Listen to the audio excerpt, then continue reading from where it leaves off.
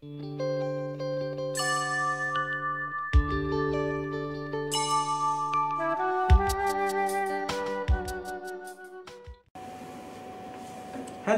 today I am going to demonstrate you the Tumble Square Knot.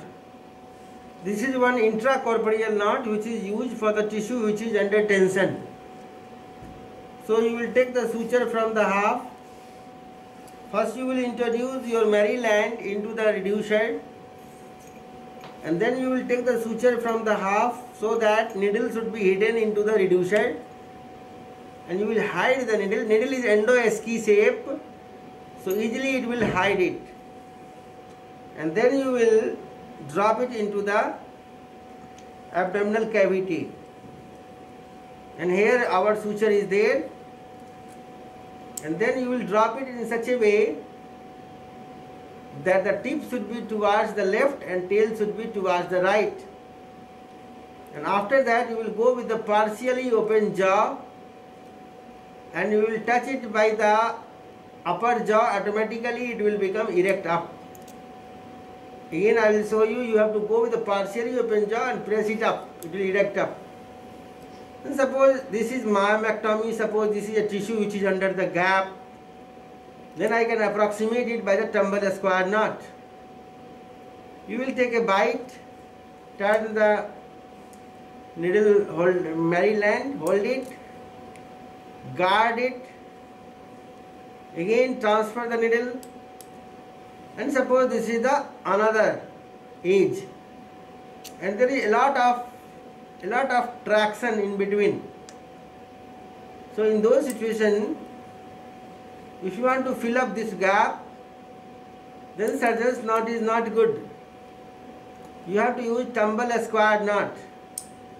One of the requirement of the Tumble Square Knot, that tail should be long, and then tail should be 2 plus defect. Suppose this defect is 2 and 2 4 centimeter, then tail should be 6 centimeter long, and then you will make a C. Keep the left hand instrument in the center, and right hand instrument will just rotate to make a wrap, and you will take just a half knot, and then take the tail and make a half knot, but don't tie it, keep it loose. One precaution should be taken, that knot should be towards the left side.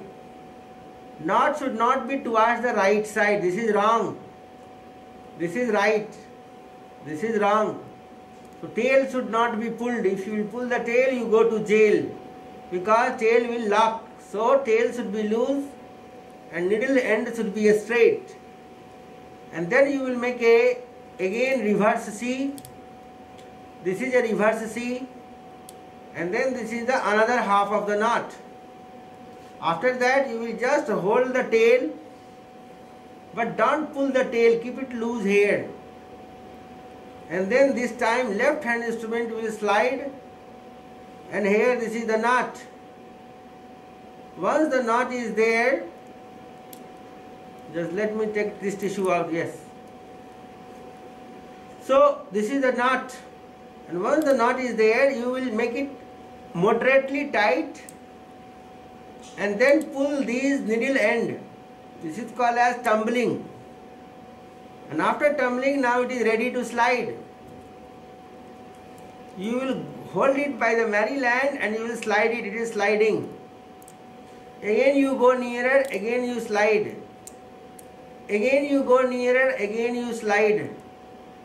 And it is completely tight. After that you will hold the tail and you will untumble it. Untumbling means making the knot again in a square shape, and then it is finally locked. So this is called as Tumble Square Knot. Tumble word means lying straight. So you have to do tumbling and untumbling. By this tumbling and untumbling, you can approximate the tissue which is in the great tension, and this knot is very useful for myomectomy, for birth suspension, for sacrocolpopexy, for duodenal perforation, where the tissue is under tension. and then you will cut it. So this is called as buttock sign. This is one buttock, this is another buttock.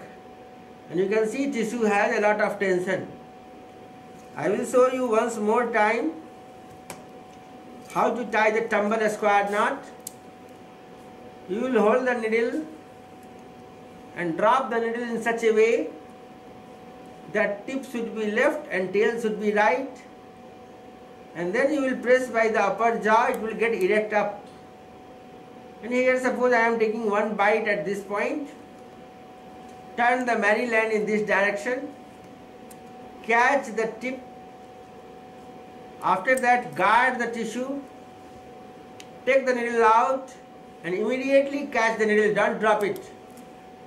Then take the bite. Suppose I am taking far away this point. And I want to approximate these two edges.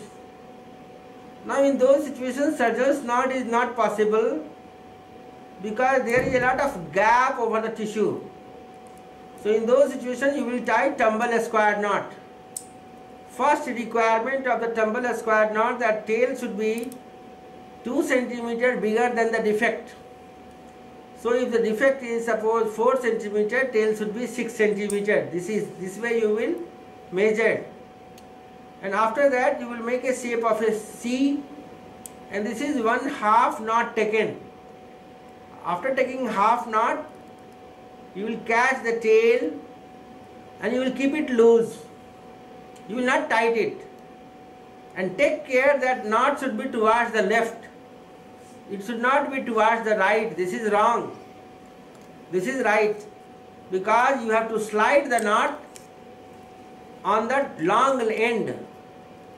After that, you will take the another half. Here this is another half of the square knot that has to be taken.